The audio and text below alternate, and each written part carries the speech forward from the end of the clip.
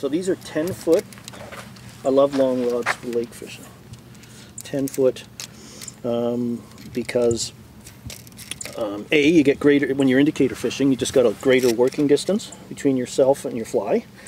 Particularly with trout fishing, if you get a fish that, because you were anchored, fish like anchor ropes, so we can reach out like this and just guide it away from it, right? I love to roll cast with indicators because it's a tangle prone system, right? Indicator, swivel sometimes. In Alberta, multiple flies. It's a recipe for a bird's nest, right? So one of my favorite casts is a roll cast. So you're just going to pick the rod up like this, the line stays on the water, push to a high stop, hold it, wait for everything to flop over.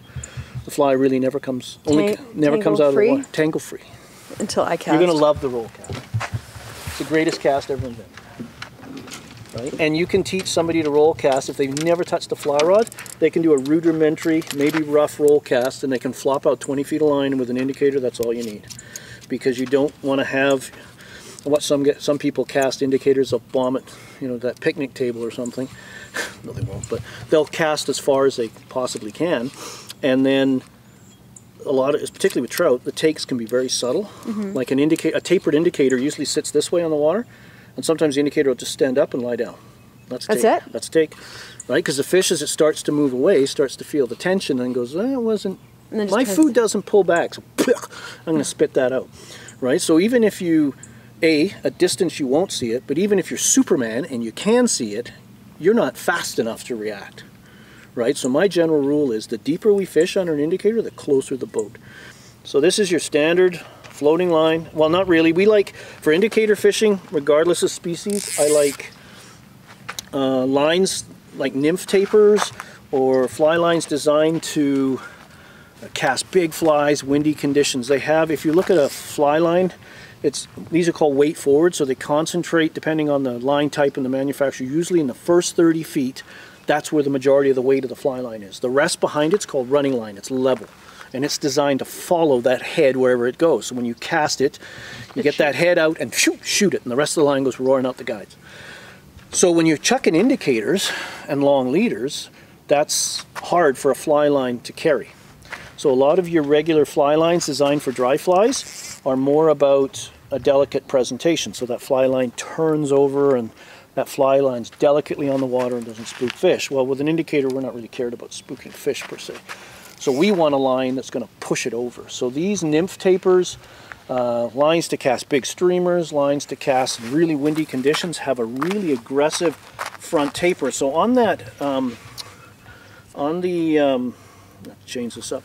On the fly line, there's always a front taper where the front of the line tapers down to the loop where you put your leader on. If that's long, say about 7 feet, that dissipates casting energy, gentle turnover, delicate presentation. On some of these indicators, lines, it may be 3 or 4 feet, right? So it's abrupt and it kind of boom, punches things over, right? So it helps, the line helps you cast an indicator. Because an indicator is probably not a natural thing. So on here, I'll just show you what we've got. So this is a 10-foot indicator style leader, they're called. And this leader, if you feel that, see how it's thick? And then it gets thin. So that's only a couple of feet. If you put a standard 9 or 12-foot leader on, half of that leader is butt section, 50%. Because again, it's primarily designed for fishing dry flies on rivers. And no indicators. And no indicators. Okay. Now thick stuff, as you probably know, sinks slower than thin stuff. So what you want, the most important thing with indicator fishing is when that fly and leader and indicator all lands on the water, that it sinks straight down below the indicator. So if you set it for 10 feet, it's going to hang at 10 feet. If you use a standard tapered leader, 9 or 12 feet, it actually comes off the indicator in an arc like this. Because that thick butt section sinks slower than the thin tip section and droops. So you can have, I've had scenarios with clients and students where I've had one person with this style of leader hooking fish every 10 minutes using chironomids. And the other guy, I remember one guy, an hour, and he hasn't got anything. Just because the line loops? Because he wasn't hanging, and with chironomid fishing, you got to get it sometimes when they're really focused on a certain depth, you got to get it down there, right? Yeah. They eat a lot of them, but they're not going to chase one across the parking lot here to go eat it, right? It's like jelly beans. If they're right beside you, you'll graze away, but if you just had a big dinner or whatever, you're not going to run across the room and get one, maybe, or you're going to grab a handful and come back and pick away at them. Oh, right? I might grab them. I love jelly. So we set this up. These leaders are 10 feet long. I'm going to take off this tippet section because it's beat up. So watch your head. I always hang these around my neck because I lose them all the time. So we'll just clip this off in my indicator bag. So one of the things we do, or I do, is, you know, when you set your indicator at a certain depth and you catch a fish, you want to get the indicator back on at that depth, right? Because you catch a fish sometimes, you go 10 or 15 minutes, you don't catch a fish, all of a sudden you're like, something's wrong. That little nagging voice in your head, right? Yeah. It's not right, it's not right. So these are called bobber stoppers, and they're used for slip bobbers. And bass fishermen use them. If you've ever seen those big plunging weights with jigs they use, it's to keep that weight on the end of the line, or the way a bobber stopper works is the weighted lure pulls and sinks, and the bobber stop, because it's buoyant, slides up the leader and eventually hits this stop and stops it, and that sets your depth. Well, we can't, I'd love to be able to do that with flies, but our flies just don't weigh enough to do that, or you'd have to wait an hour for it to sink. So what we do with these, after we drop the leader, and this is something you put on first, is you take the leader, and I pick the one I want. All right, let's go with this black one. It's got a little loop on it. So I push that through the wire loop, a couple of inches, and I just pull on that black, see how it's starting to slide up, and folds onto the leader. Put a little bit of moisture so I don't lose anything, and it just eventually, that little tag end is going to pop out the other side. And that's just, it's not to stop any indicators? No, it's to mark the leader. So when I set my indicator, I push this down to where the indicator is, right? I catch a fish, I want to reset, I just go find the black mark on my, in this case, on my leader, put the indicator back there, I know I'm exactly the same spot I was last time. Only the paranoid survive. So that's done, so that's 10 feet. So this, let's say this is about 2 feet of butt section.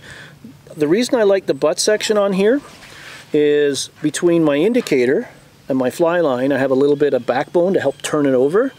And also, this being thicker diameter material isn't going to cut in to the welded loop. These fly lines aren't cheap, right? And thin diameter, there's some guys that like to just use like all 8-pound, and that certainly works. But with an 8-pound leader, it's pretty fine. It'll cut into this. And of course, it cuts it. Water gets in, the tip starts to sink, you know, you're screwing up a $90 fly line, right? So just a little peace of mind. So that's about 7 feet. So we're going to want to hit, let's say 15 feet today, just as a start. So I've got about 7 feet. I always have 2 feet to my final section off a swivel. So that's 7 and 9. So what's the difference between that and 15? Is 5 or 6, right? Something like that. Is it 5? It's 6. So we're just going to take some 2X fluorocarbon. This is approximate. There's 3-ish, 6-ish.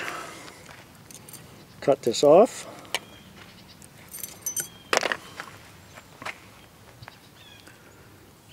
And just use a triple surgeon's knot. You can use whatever knot you like. For my feeble fingers, this works best. So through once, twice, 3 times. Got a mosquito in my ear. I hate that sound. And then just a little bit of, just a little lick. Some people, it's like, okay, that's like Ghostbusters. That's a little much. Did you see that movie? I'm pretty old. Yeah. I don't think pretty old. I've seen it. You've seen Princess Bride, though. But everyone should have seen that movie at some point. The first time I ever watched that movie, it's like the first, have you ever seen Fargo? Yes. And you start based on true events, right? You're like, oh, this is serious, right? And you start snickering and giggling, right? That whole accent. Oh, yeah. All right, so now we're going to use a bobber. So we'll put a, what color you like, Kitty? Hot orange, bright green? Pink! I think Sorry, stereotype, bad me. I think orange is the easiest for me to see. Orange. I'm not a fan of green or the yellow.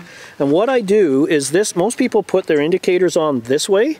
I actually like the peg on the bottom. So we're going to thread that through, right?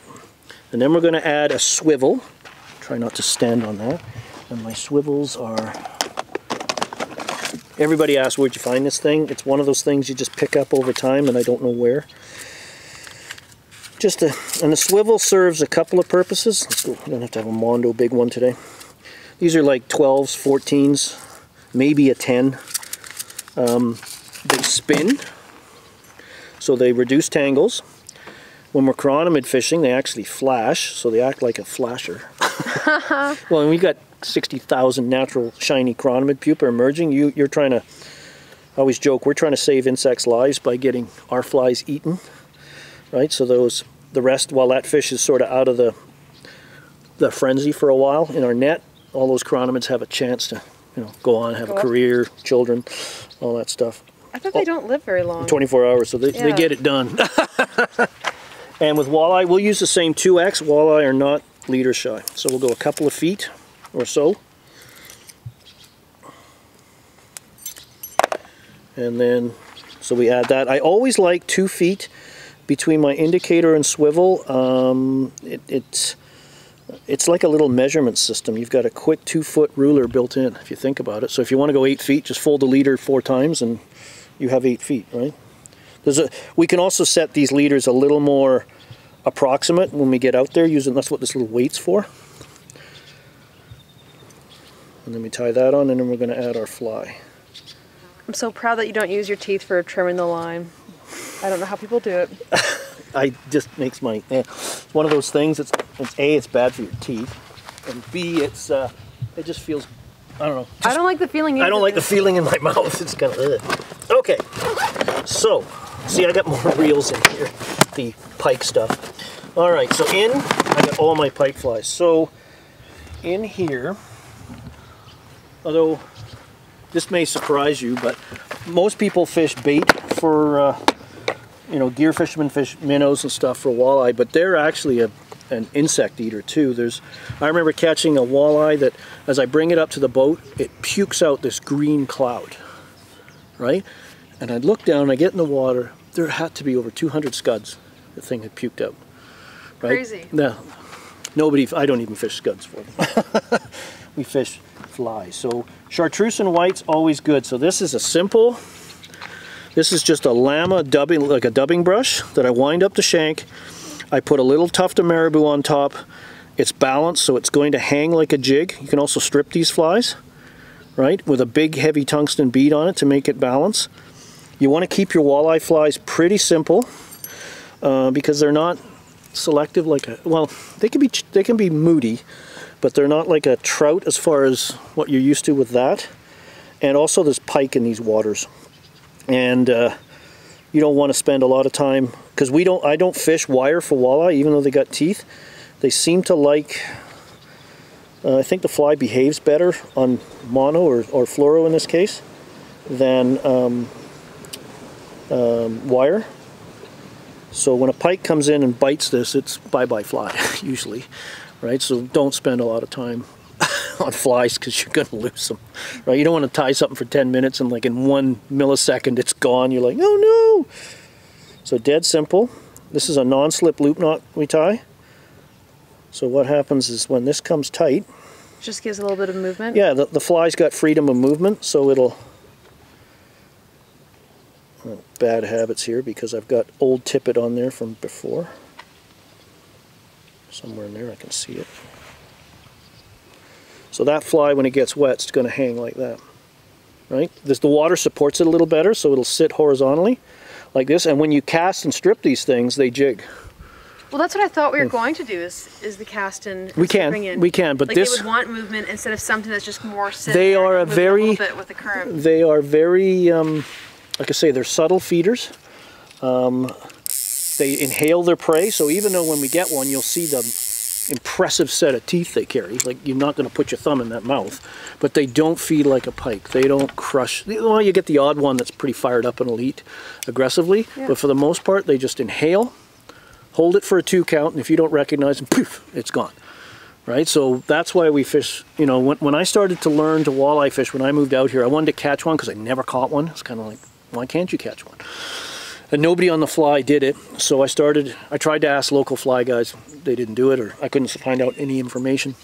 So I started asking, hanging out at the Fishing Hole, which is a local shop here, asking the walleye guys, going over into the dark side, I call it, where fly people aren't supposed to go, and what's the best, which jigs work best, what colors work best, how does this set up? So they fish jigs vertically, so we can do that with that fast sinking line method.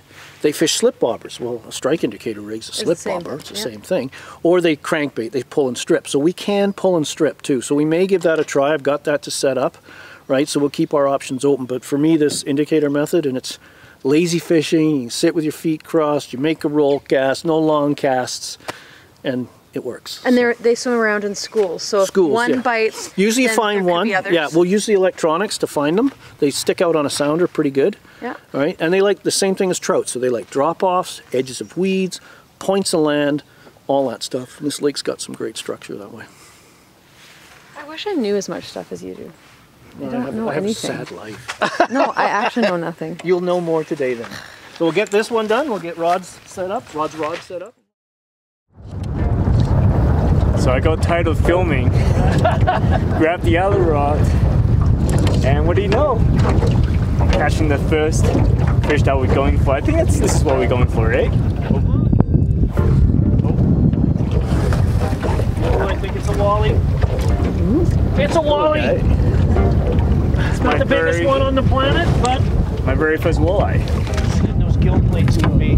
First walleye, not very big, roughly around what?